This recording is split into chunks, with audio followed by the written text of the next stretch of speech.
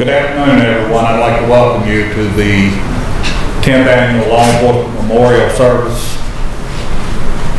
here at the Government Center for the Montgomery County Sheriff's Office in the New River Valley. Law enforcement members with Christiansburg, Blacksburg, Virginia Tech, and Montgomery County Sheriff's Office. At this time, I'd like for everyone to please stand and remain standing for the presentation of the colors by the Christiansburg Police Department color guard. And if you would please remain standing after the presentation of colors for the singing of our national anthem by the Honorable Erica Williams, Clerk of the Circuit Court for Montgomery County.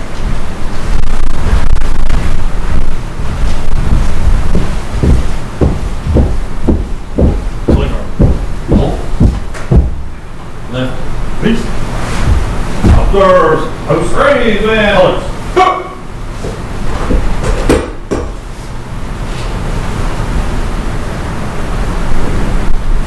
Present arms.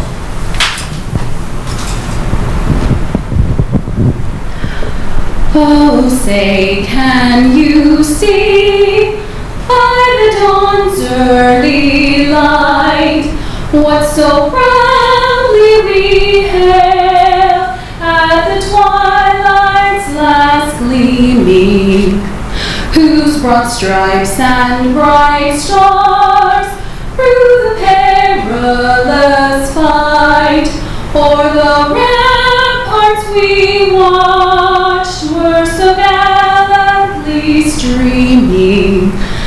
And the rocket's red glare, the bombs bursting in air, gave proof through the night that our flag was still there. Oh, say does that star-spangled banner yet wave o'er the land of the free and the home of the brave? Order. Please. Forward, march.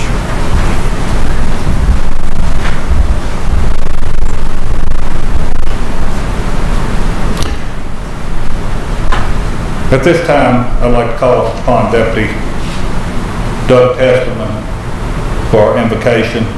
If you would please remain standing until after the invocation.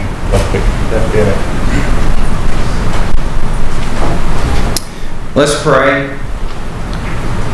Dear Lord, we come to you at this time that we have set apart to remember and to reflect upon and to honor many fellow law enforcement partners that have given their lives in the fulfillment of their duty. And we plead for your presence and your power and your grace to be bestowed upon us during this ceremony, for we cannot honor our fallen heroes as we should without requesting your faithful witness to be upon our thoughts and our words and our memories that we have today.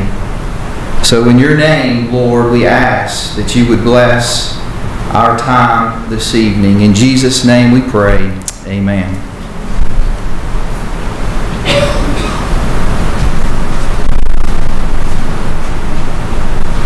Please be seated.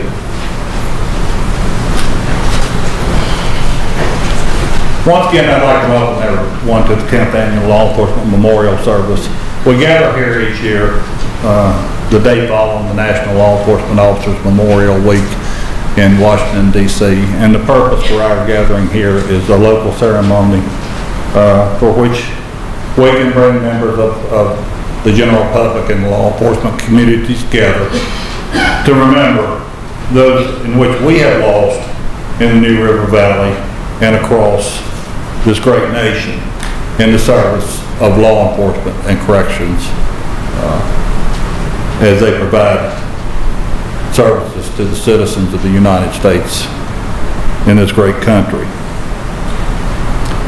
In 2013, and those are the officers that were remembered in D.C. this year, and their names were etched upon the National Law Enforcement Memorial Wall, there were 105 officers killed in the line of duty nationally. Fortunately for the Commonwealth of Virginia, we suffered too. There have been many a year that we suffered very, very much higher numbers here in the Commonwealth, also as well across this nation. In 2014, to date, there have been 42 law enforcement officers killed. So in the last 5 months, there have been 42 law enforcement officers killed across this nation, and 2 in the Commonwealth of Virginia thus far this year. I would be remiss if I didn't mention the officers here in the New River Valley. Many of us worked with them, many of us knew them, some of you didn't, but still, they made the ultimate sacrifice by laying their lives on the line so that you could live in a safer and more peaceful community. I apologize. Those were Officer Terry Griffith with the Christiansburg Police Department, Scott Hilton with the Christiansburg Police Department, and then security guard Derek McFarland at Montgomery Regional Hospital. At the Sheriff's Office, we lost Corporal Eric E. Sutton, and then just a year ago, Derek Krause at Virginia Tech Police Department.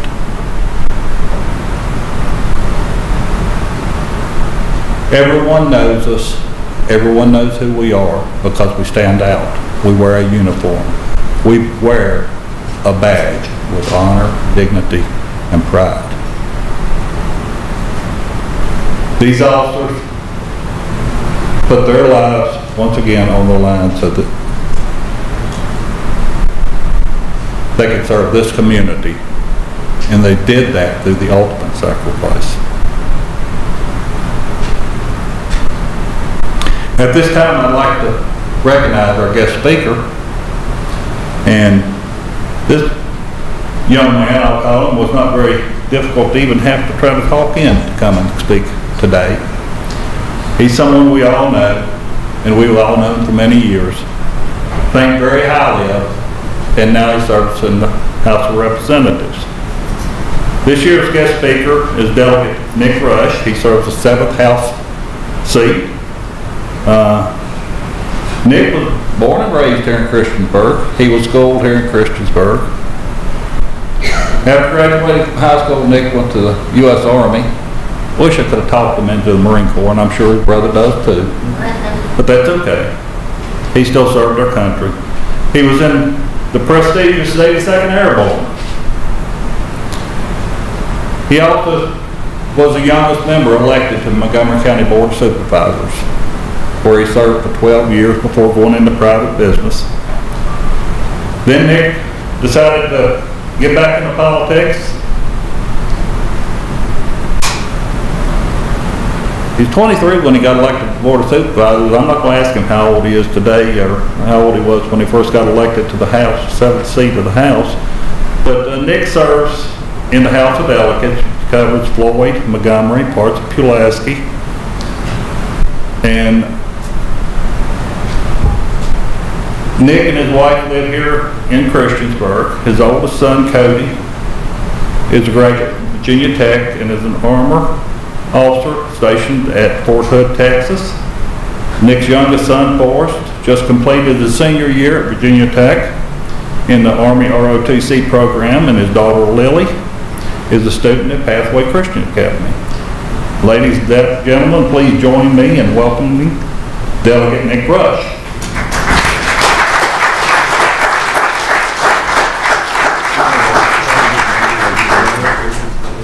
Thank you. All right, a couple of answers there. I'm 46, so it's been 23 years. And when I did start, I did not need these, so I'm going to have to wear my glasses today. Thank you, Sheriff Whit, for the introduction. What an honor it is to be invited here today to pay tribute to the service and dedication of our law enforcement officers and our deputies, and the sacrifices they made in order to keep our friends, family, and community safe. When asked to speak today, I struggle with what to say because the numbers are staggering, as Sheriff Whit previously mentioned. In 2013, 105 law enforcement officers lost their lives in the line of duty. Already, in 2014, 42. You know, it's about service, and these guys, these women, men and women do it every day. So, but like any Southern politician, I thought I would start with a story, and one I heard in church, no less. See, there was a 12-year-old girl who was diagnosed with a serious disorder. She was very sick. The doctors thought her best chance was a bone marrow transplant. So they tested her father. He wasn't a match. They tested the mother. She was not a match. She had a younger brother. He was also tested, and thank God he was a match.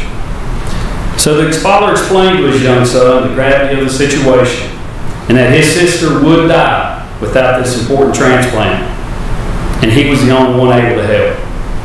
Your father asked the brother, "Will you do this?" He immediately said yes. They informed the doctor and they scheduled a procedure. A week later, the family's in the hospital. The sister is in one room being prepped for the surgery. The son is in another. The young son looked up scared to his father and said, "Dad, is this when I die?" Officer Terry Griffith, Officer Scott Hilton, Corporal Eric Sutphin, Officer Derek Krause. Like this young boy, they were willing to commit anything, whether to be protect a sister, a brother in uniform, or their community at large. And like the officers in this room and on the road today, you are committed to protect and serve, and you never know what sacrifice you will be able to make. Every day when you go to work, it's, will I be asked to do something that others would not be willing to do? Is it a scuffle? Is it missing my son or daughter's soccer game? Or is it the ultimate sacrifice? And every day you get up, you come to work, and you're willing to do the sacrifice. And so on behalf of a grateful community, the elected officials in the room, I say to the families of the law enforcement officers who paid that ultimate sacrifice, I'm sorry for your loss and thank you. And those of you who are still on the job, I thank you. I thank you and your family for your willing to sacrifice for our community. It's been a great honor to be able to speak here. Service runs deep in my family, and if you ever need anything, Tommy, please let me know. Thank you all.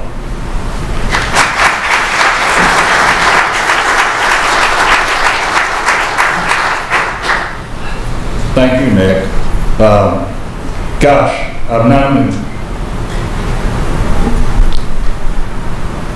for years, and I've always known him as Nick. So it's very difficult when I come to Richmond to call you Delegate Rush. And when I hear Delegate Rush, it really doesn't ring a bell to me. So with that being said, thank you for those kind words, words of encouragement, especially for the family members of the surviving officers and their children.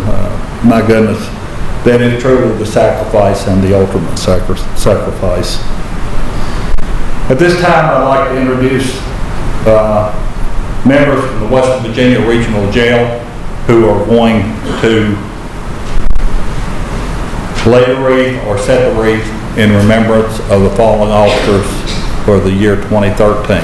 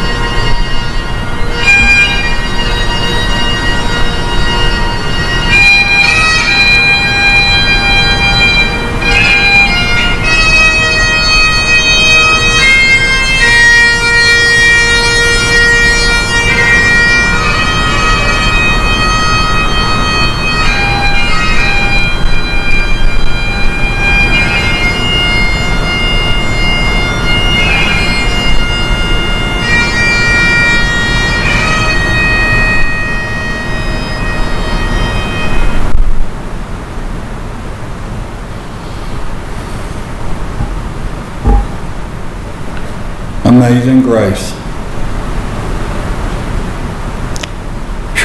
It's hard to even speak or for words to come over my lips after I've heard or hard for me even to sing that wonderful song. It is just so heartbreaking but so inspirational and uplifting that my emotions have totally run amok with me. This is about remembering not who I am or my legacy. Not Delegate Rush and his legacy, Miss Williams, our judges, and all the other dignitaries and members in this community. This is about those who made and paid the ultimate sacrifice and the families of those.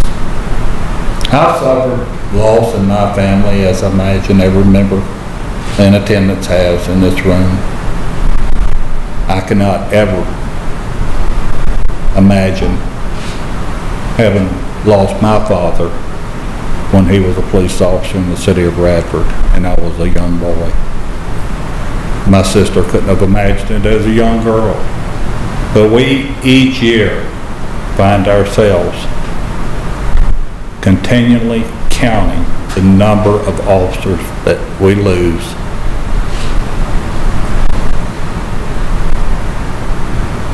And the number just keeps going up, and then it takes a little lull, drops a little bit, and then it shoots back up. And it's all to do with where we are in society and the generation in which we live, I guess. I can remember in the 50s, 60s, and 70s, I can't remember a law enforcement officer being killed in the city of Radford. And it just seems like every year they just continually, one after the other. And folks, believe me, it's not because law enforcement officers are not prepared. It's because of the lack of respect I think has been taught in the households of American families today for what law enforcement officers provide for the citizens of their jurisdiction in the Commonwealth and our great nation.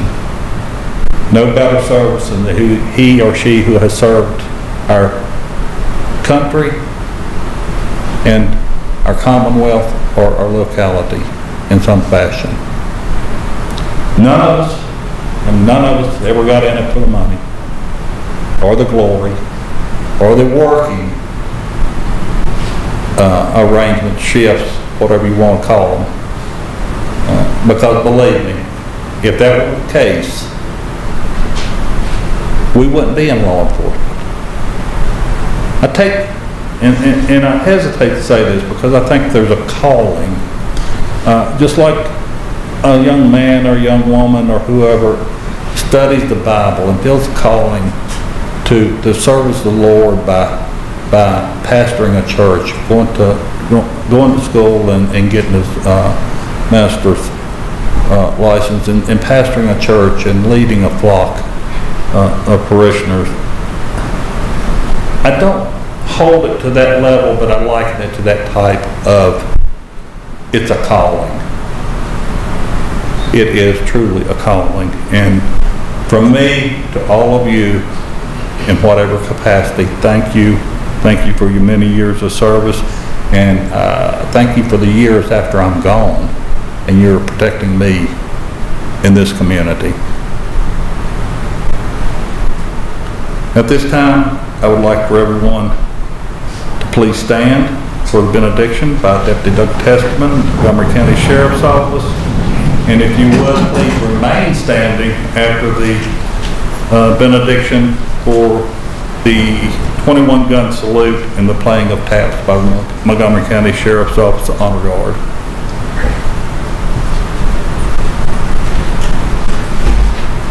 I'd like to just read some of the sacred scripture. In closing, it says, "Let every soul be subject unto the higher powers, for there is no power but of God. The powers that be are ordained of God. Whosoever therefore resisteth the power, resisteth the ordinance of God, and they that resist shall receive to themselves damnation. The rulers are not a terror to good works, but to the evil. Wilt thou then not be afraid of the power? Do that which is good, and thou shalt have praise of the same. For he is the minister of God to thee for good. And if thou do that which is evil, be afraid. For he beareth not the sword in vain. For he is the minister of God, a revenger to execute wrath upon him that doeth evil. Wherefore ye must needs be subject, not only for wrath, but also for conscience sake. And for this cause pay tribute also, for they are God's ministers, attending continually upon this very thing. Let's pray. Lord, as we have come together this afternoon to remember these that have given the ultimate sacrifice, and Lord, how that they gave so much before that time, that they gave their all, going out and working each and every day and being away from family, but doing it because it is a calling, that they are ministers of Thee to bring justice upon the evil. And Lord, I just pray that You would comfort the families of those that have made this ultimate sacrifice. Pray that You would reach in to the wives and the husbands and the children and their parents. Lord, just move upon and comfort like only You can. And we also ask, Lord, that You would protect us again another year, as many will be out there doing the same job that You've called us to do. And we need Your protection. We need You to guide us and lead us. And Lord, that You would help us to withstand the evil that is out in this day that we face. And Lord, we also do not want to forget the great sacrifice that You made for us. We thank You for that. And so, Lord, I pray that You would send us away tonight, dismiss us with Your power, with Your blessing, with Your grace to be upon us as we go and leave this place, remembering those that we loved and remembering those that we owe so much to. And Lord, that we would honor their names and their lives and their sacrifice. In Your name we pray. Amen. Sir, oh, I can't. Breathe in. Oh.